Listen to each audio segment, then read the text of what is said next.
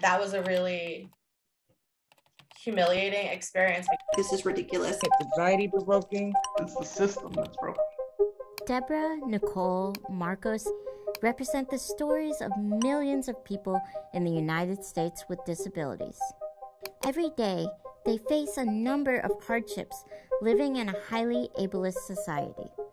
But the pain points they all shared are the difficulty they face trying to access or maintain assistance they rightfully qualify for, more commonly defined as administrative burdens.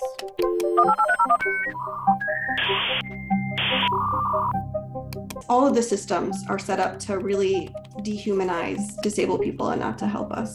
Many disabled Americans qualify for and depend on assistance programs to live. While the United States offers a wide variety of government assistance programs, these safety net programs are laden with unnecessary and harmful administrative burdens, including complicated paperwork and complex and confusing application processes. Borders on harassment actually after a point, because they try to scare you into like signing things that you may not understand for fear of like taking away your benefits and things like that, and it's almost like an intimidation kind of thing. Many disabled Americans apply for Supplemental Security Income, SSI, or Social Security Disability Insurance, SSDI.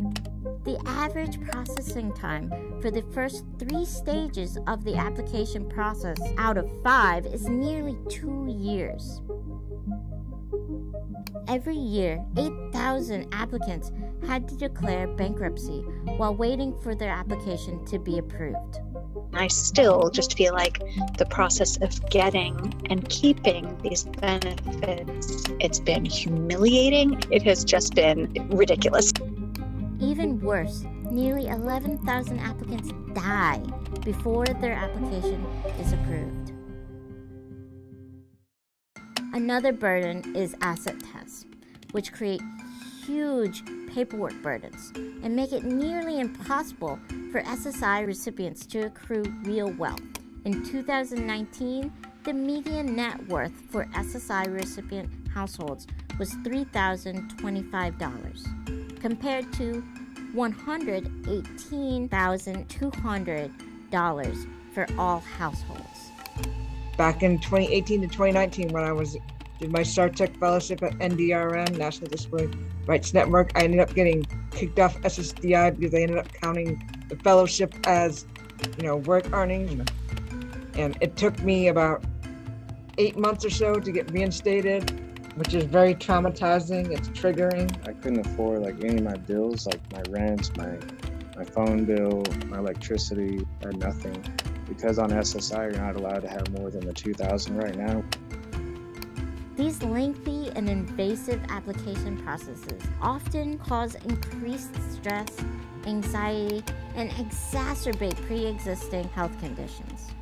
The fear of being a contributing member of society is overshadowed by the fear of dying or suffering.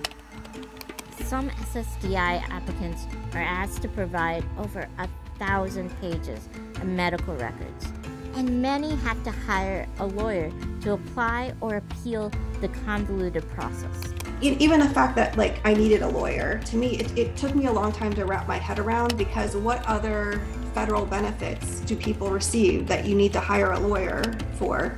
Sadly, only 1 in 3 applicants is ultimately approved. The majority of applicants suffer through undue duress for absolutely nothing. Right, it's a choice for this program. It's not a simple thing where there's just a clear booklet of here's what you do.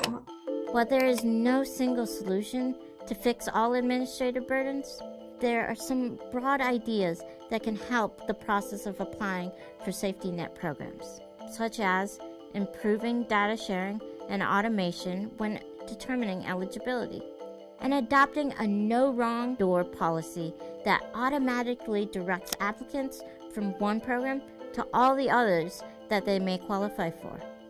Additionally, there needs to be a cultural shift among policymakers to prioritize lifting the burdens off applicants' backs and placing them on the state. Administrative burdens make it difficult and sometimes nearly impossible for disabled Americans to access basic and vital necessities. Eliminating excessive burdens is a step towards a more equitable America.